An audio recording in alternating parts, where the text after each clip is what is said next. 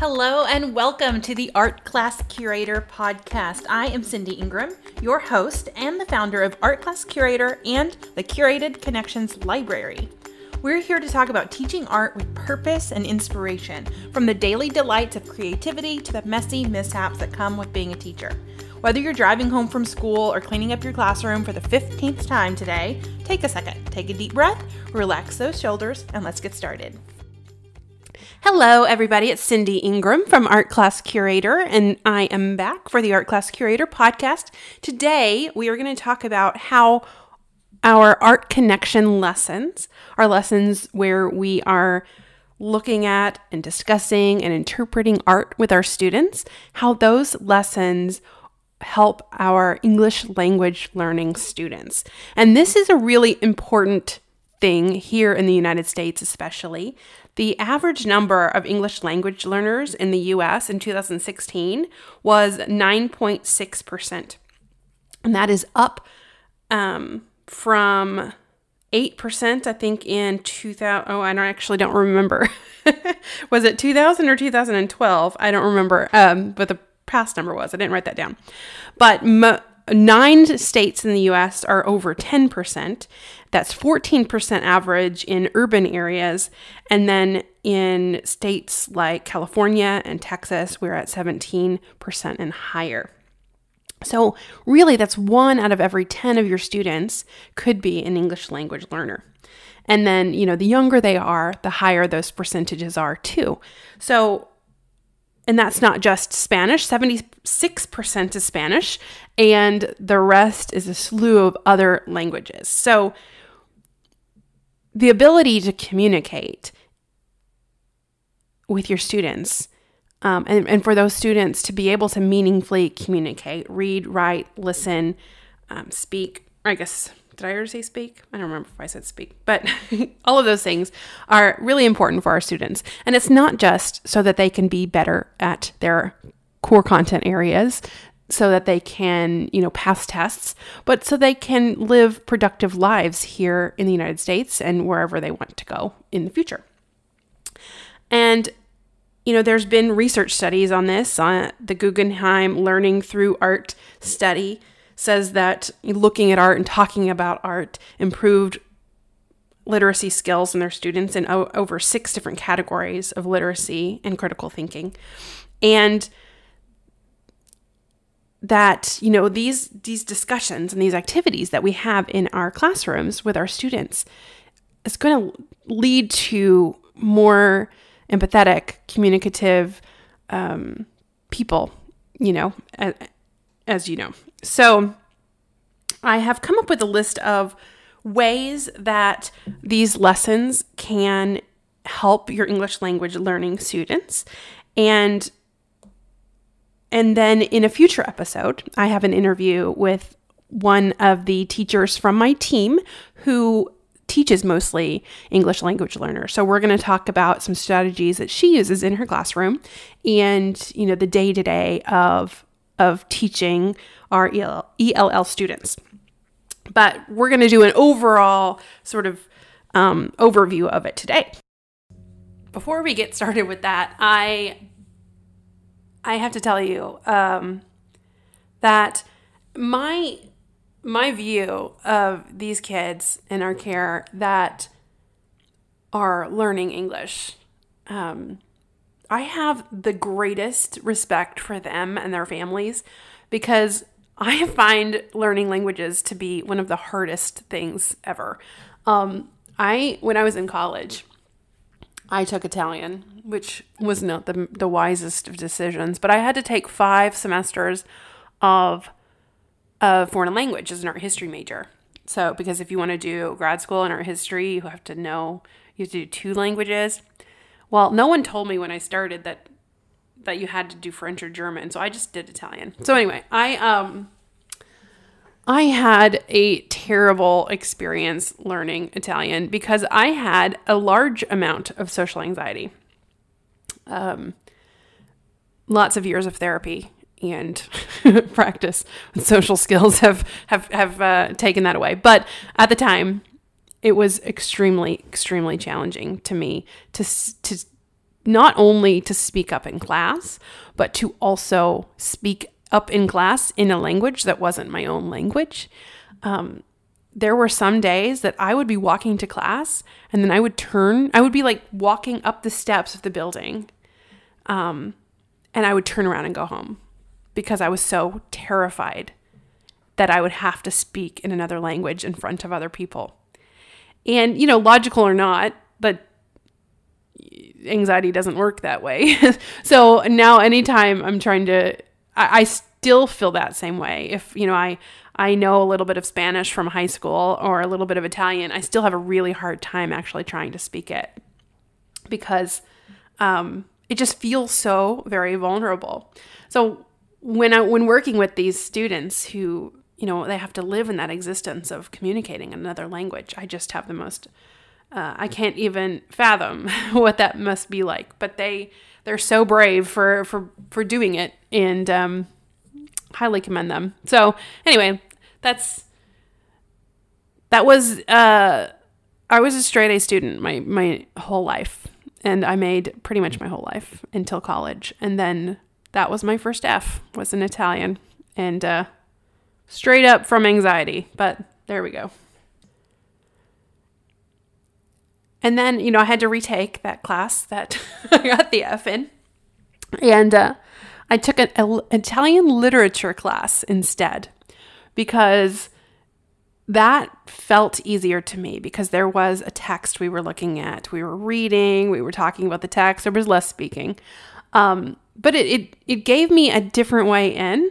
And so I can only imagine if I would have had an Italian art class where we looked at art and talked about it in Italian, I think I would have felt a little more comfortable. So I think art can be, and our discussions can be an amazing way to help someone learn another language. So really, when you think about it, to me, looking at works of art created by people from across the world is a deeply human and emotional experience. So we can use art to connect with that human spirit. And I've talked about that in other podcast episodes before, but we can connect with that human spirit, connect with emotions, and connect with other cultures. And so our students who are coming from other countries or speaking other languages, they can relate to emotion and feeling and culture. And it's a place for them to really embrace their culture and cultures of other people. So one example of this is, when you show artwork from the culture of the students in your classroom. And so we always say, choose artworks that are relevant to your students that they're going to connect with. I've talked before about the 4 C's of art selection, and one of those is connected, that the more personal relation you can find to an artwork, the better the experience is going to be for the student. And that if you show, say you have a student who speaks Vietnamese, and you show, or is from Vietnam, and you show an artwork from Vietnam, they're going to experience a pride of their own culture, a pride from their home country. And they're going to feel a little bit more seen and heard, than they might have if you're only showing art from your particular culture or from the culture of the country that you live in. I have an example of this when I was teaching. It was a 7th grade class, and the majority of my students were English language learners. Most of them were Latino and, from very many different countries. But I had several students who had Mexican roots, and I was showing an artwork from Mexico, and there was a Mexican flag in it. And it was hilarious. Like, I don't know, at least 50% of the class, cheered, straight up, yelled and hooted and hollered. And it was so funny that it became a joke the rest of the year. And then they just kept doing it all year long. It got really old after a while, but that surge of pride, that surge of connection, was really important to them. And they felt like, that was a connection point. And then when you show art from the culture of the students, they can use their prior knowledge to help them communicate in a better, in this different language, that they have something to say.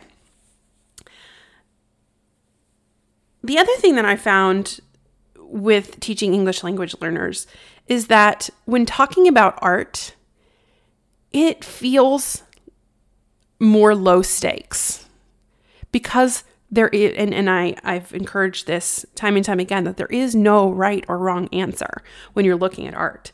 So when a student has something to say about an artwork and they're already struggling in the language, if they're also worried that they're going to say the wrong answer, that adds a whole different layer of stress to the student. So when we lead these art discussions, it's an exploration in communication. It's practicing social interaction. It's practicing interaction with the teacher. It's practicing listening and responding and looking and responding. That it feels easier because it's not, there's no sort of grade tied to it at the end, or there's not as much opportunity to get it wrong. It also helps when a student participates in a class discussion. I always say, when I teach about how to talk about art with kids, that your job as the teacher is to facilitate the discussion. And I often recommend you paraphrasing whatever the student says. One, so that they feel heard, so they are acknowledged in what they said. And also so that you can make sure that you understood what they said. So if they say something and then you paraphrase it back and then you've got it wrong, then they can then clarify. But that process of listening to one student and then the teacher paraphrasing it, that's going to help your English language learner student. Even if they don't say anything at all, they're listening to that interaction. They're hearing how the words relate to each other. They're hearing the different ways of saying things. And then they're being able to make those connections. So just listening to the conversation of the class, even if they're not actively involved in it, can be a learning experience.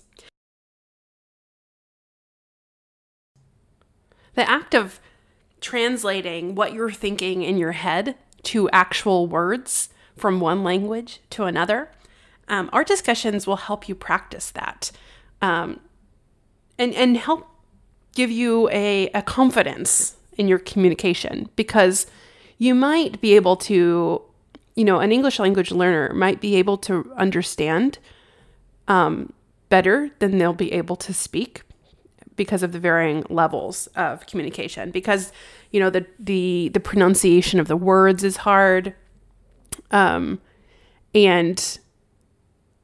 putting yourself up on display is hard. So all of this gives our students a really, really great practice in that communication. And when we do this in a more informal way, in a more low stakes environment, it also creates a really positive learning experience in education. When coming to a school, doing schoolwork in a language that's not your own, it can be super frustrating. But through art, we can make those learning experiences fun and connected and special, and that they can then have that positive emotional response to school and to communication with teachers and to communication with other students. So we're creating environments of joy that will lead to sort of a safe space where the student does feel a little bit more comfortable in exploring that translation of thought to language and exploring vocabulary and exploring being brave. And, our classrooms and our art discussions, we're allowing them to practice thinking skills beyond the academic. So we're practicing storytelling and interpretation and symbolism and emotions. And those are things that maybe are not as prevalent in their other subjects, but they're getting a chance to explore those topics as well. And then, of course, art is just visual. It allows the students to connect language and pictures instead of just relying on that language and that communication alone. We're adding in the pictures to add in an easier way to connect to language. So what I want to do now is, okay, so you probably knew all that, right? You know why art is good for this. But what are some ways that you can foster this connection to your English language learners in your curriculum? So I'm going to go through a couple of my favorite activities that are really good for this. And the first one is called what I call the drawing description game. And I will link to it in the show notes at artclasscurator.com/40. It is one of my favorite activities to do with students. It's a great activity to do when you need something last minute. It's a great activity to do at the beginning of a unit. You can really use it anytime. The day before a holiday is always a really good one. I've done it on the first day of school before as well. But basically what you do is you put students into pairs, and one student can see the front of the room wherever the screen is of the artwork, and the other student has their back to the front of the room or to wherever the screen is. And the student who can see the artwork on the screen describes it to the person, to their partner. And then the partner has to draw the artwork based on their description. And students love it. Adults love this. All students love this. It's such a great, my kids, we do it here at home too. And they just think it's such great fun. But how it's good for English language learners is I have one particular situation where I had two students who were working together. And it was an artwork that I just randomly pulled from the internet. And it had these tea kettles, and they were like tree trunks that morphed into tea kettles that were like the leaves of the tree, kind of. And the student didn't know, the person who was doing the drawing didn't know what a tea kettle was. And so they had to communicate about what that was without having not knowing what the word tea kettle meant. And so it challenged both of them to think about other ways of communicating what a tea kettle is. So they could have talked about the function of it, the pot that you use, you put the tea in, you pour into your glass, or they could actually just talk about the shapes and the lines, but they had to work that out between them. And, they even raised their hand, and she was like, I don't know what to do. She doesn't know what tea kettle is. And I was like, well, this is what you're going to have to figure out. You're going to have to work on that communication. You're going to work on your description skills. You're going to have to work on how you communicate with another person. And to me, it was such a powerful thing to watch because they were both learning from that experience. Kids love that activity, and it really challenges them to think, not just English skills and vocabulary, but how you describe something, and also spatial awareness and size and composition and all those things. They have to really pick it apart to figure out how you describe it. So I love that activity. I have a blog post about it on the site that you can also get a PowerPoint with some artworks that I like to use for that activity. I will link that in the show notes. Also on our website, we have some free art appreciation worksheets, and there are poetry templates. And one of them is sentence prompts that say, I see, I feel, I hear, I wonder, and we call it the character poem. And that one is a really good one to look at art too, because it allows the students, they have somewhere to start. They don't have to, you don't just say, hey, okay, write a poem about this, but they have some prompts. They can really look at it and think about it. And it is a much safer thing with those sort of prompts. I wouldn't give a haiku poem assignment to a group of English language learners when, it's already hard enough to come up with the words, let alone try to come up with the syllables, But we have a cinquain poem that has really very simple structure, the character poem, and different poetry templates in that bundle of worksheets that you could use. A lot of times I would say too, so when leading your discussion, you want to do the paraphrasing, you want to do the connecting between the different ideas, making sure you're really understanding what the student says, but also giving the student time to think about it in advance and have a chance to write some notes down at the beginning. So if you have a group of students who it's more challenging for them, give them time before you start the discussion to take some notes and write some of their own ideas first. And then you can even do some think, pair, shares too, so that they have a chance to communicate it verbally first with someone else before they have to do it to the whole class. That's going to create a safer environment. And I've found that the other students are so kind and forgiving of any struggle that other students are having, and they're very supportive of each other when you lead this discussion correctly, or not correctly, but when you lead it in an empathetic way and a supportive way, that the students are really interested in helping each other and are very patient with each other in these situations. So those are some of my favorite activities to use with my English language learning students.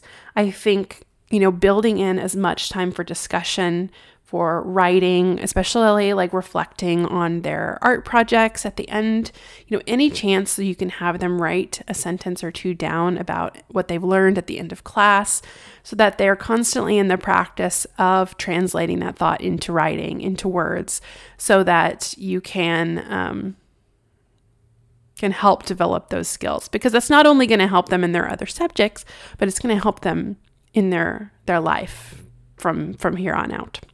So those are just a couple of my thoughts on teaching our English language learning students. And I have an interview coming up in a few weeks with someone from my team who teaches mostly English language learning students, where we're going to dive into this even more deeply. And she has some amazing stories to share about her kiddos that I can't wait to share with you. All right, that is it for today. But before I go, I want to make a plea again. I've made this plea before. I used to end every podcast episode when I did more interviews with the question, which artwork changed your life? And to me, these answers are so super powerful and emotional and inspiring. And I feel that the world can be made a little bit better by hearing about other people's powerful aesthetic experiences with artworks. So you heard Madeline's a few weeks ago on the Tale of Two Monets episode. And I want to really encourage you to consider sending in your art story to us. Now, there is a couple ways that you can do this. One way is to send us a recording or a voicemail. So you can just record a voice memo with your phone and email it to us. But you also can send us a voicemail. So I am going to give you the phone number that you can call and leave the voicemail, and then we will add your story to our episode. Now that phone number, and I will also put it in the show notes at artclasscurator.com/40. The phone number is 202-996-7972. And just leave your name and where you're from and any information like maybe what grades you teach or something like that. And then leave your art story. We would absolutely love to hear it. I have an interview scheduled next week with Trevor Bryan from who wrote the book, The Art of Comprehension, and his art story is a powerful one, and I can't wait for you to hear that next week as well. But really consider sharing those personal, powerful art stories. They are, they just bring us all joy and bring us all light in life. So thank you so much for considering doing that. Again, the number 202-996-7972. All right. Thank you so very much for listening. Thank you in advance for sharing your art story, because I know you're going to do that right. And I will see you again next week for our interview with Trevor Bryan. Bye. Thank you so much for listening to the Art Class Curator podcast. Help more art teachers find us by reviewing the podcast and recommending it to a friend. Get more inspiration for teaching art with purpose by subscribing to our newsletter, Your Weekly Art Break. Recent topics include the importance of seeing art in person, famous and should-be famous women artists, and 21 days of art from around the world. Subscribe at artclasscurator.com/artbreak to receive 6 free art appreciation worksheets. This week's art quote is from Thomas Merton. He says, "Art enables us to find ourselves and lose ourselves at the same time." Thanks so much for listening. Have a wonderful week.